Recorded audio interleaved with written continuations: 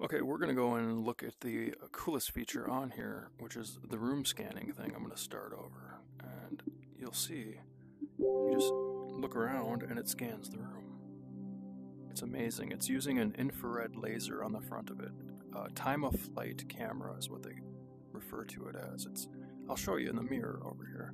It's timing the time it takes to bounce the laser off the wall and getting a depth measurement.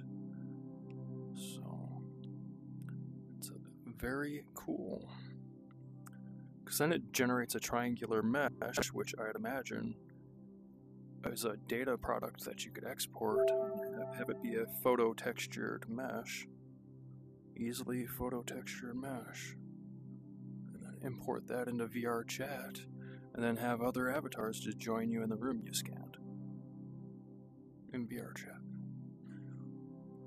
Quite amazing. I've been waiting for this. This is what I think the coolest feature of the MetaQuest 3 is.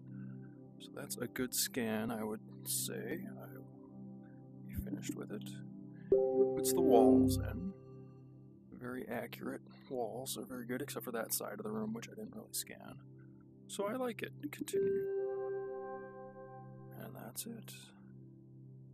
The windows are kind of funky, but it simplifies the triangle mesh at the end of the process. So it's very cool, very good. We will complete it, and I'll end the recording. Hopefully it'll be less than a minute, but I think I've gone over a minute, so it's not good for a YouTube short. Goodbye.